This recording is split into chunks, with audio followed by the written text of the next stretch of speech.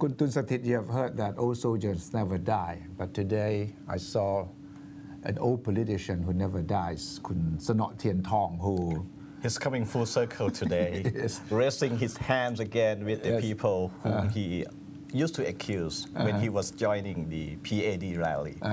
Sanot Thien Thong, the leader of Pracharat Party, has now joined Pheu Thai Party.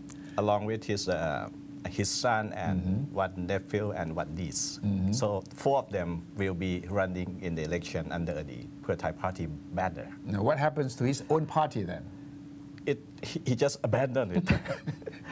Yeah. Yes, just like that. Walking out of your out. own party? Yes. But then what happened to the other MPs or former MPs who used to be attached to his party? They will have to find their own way out in this election. He just needs some place for his son to be run under. And he thinks that Pheu Thai Party offer a better chance for him and his children. It's also, a very clever way of investment, I think, political investment, which is closely linked to financial investment. And that is, if he put his children or nephews or nieces under Pheu Thai Party, then he can save a lot of his own personal investing. Yes, Because and for the Pheu Thai Party, they'll have him as the main guy for the Northeast region. So it's a win-win situation It's for a win-win Thaksin situation. and Sanot Thien Thong. Yes. And Sanot doesn't have to explain why he used to accuse Thaksin of very bad things. Well, I don't think he doesn't know himself. I think he doesn't know himself what to explain because first he was criticizing Thaksin, and then he criticized opponents of Thaksin. Right. And then I'm confused myself. I don't know how to explain Sanot Thien Thong myself. Right. So he has stopped. He's coming full circle. Yeah. He has come full circle and he has given up trying to explain to people where he stands.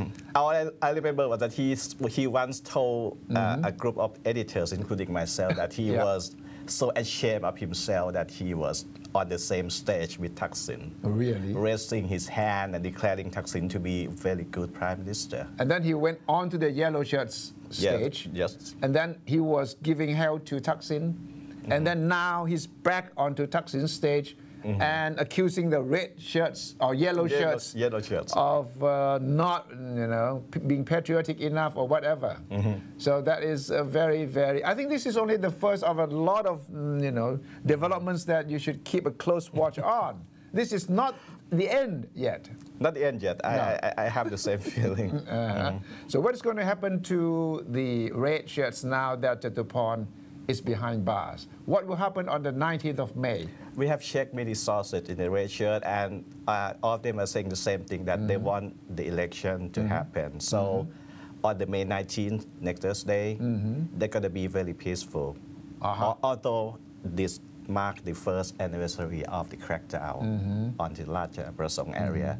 But there would be a lot of people coming to commemorate the day. But would be peaceful. Peaceful, and then they will try to end it on the same day. They would not move the rally to anywhere else. Because it's to the benefit of the red shirts and the Pheu Thai Party and Thaksin Shinawatra that the election is held on July the 3rd, that there's no interruption, no disturbances that would give any excuse for those who do not want an election to take place to exercise their intervention, whatever. Yes, so next week would be peaceful. And I think we have to wait until next week to see whether Kun Yingluck. Yeah, where was Kun Yingluck? Because I was hoping to see her with Kun Sanot today.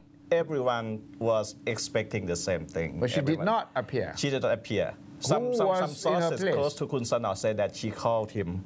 She made a phone call to him and said that, please join our party. I don't want to be there by myself because I haven't been officially declared, for whatever position. Right. So she just made a phone call to Kun Sanot.